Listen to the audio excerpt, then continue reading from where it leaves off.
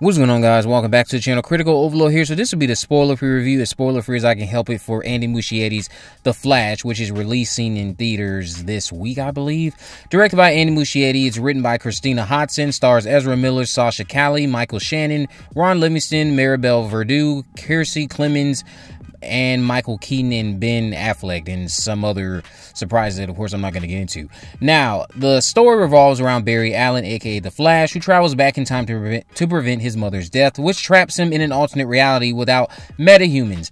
Barry enlists the help of his younger self, an older Batman, and the Kryptonian castaway Supergirl in order to save this world from the restored General Zod and return to his universe. Now, I rarely say this, but The Flash, I would say, deserves the title of overhyped after the visual mess I just had to endure.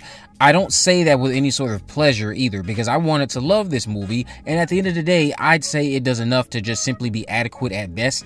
Andy Muschietti's direction is able to deliver a film that can maintain your attention thanks to the amount of humor and heart that's present on your screen and throughout the story, and that's, of course, what carries it. That's honestly what kept me invested. However, The Flash really squanders crucial aspects of its screenplay. Zod, for starters, who Michael Shannon is just completely phoning it in at this point when it comes to reprising this character.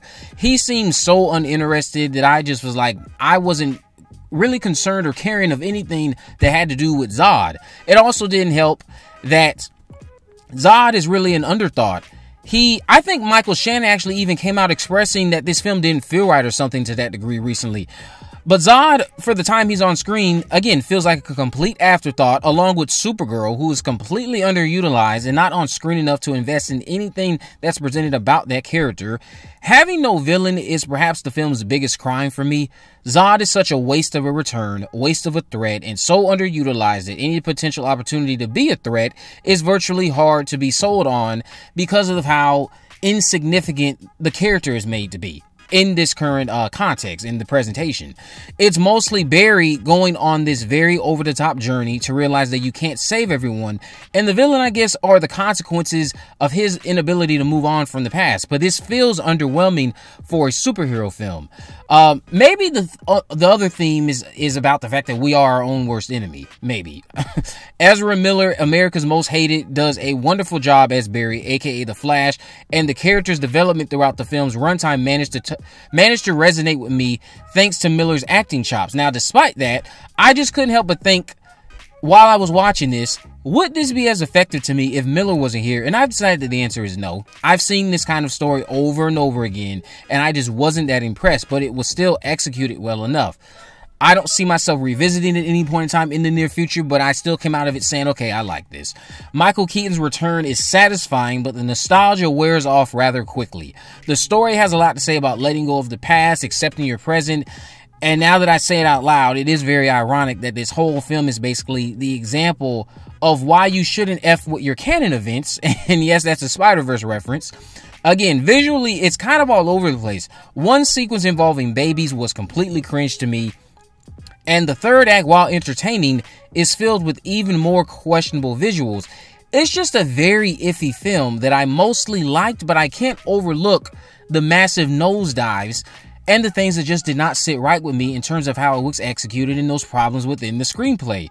The cameos are fun, the score is great, the dialogue is pretty hit or miss, along with the pacing as well.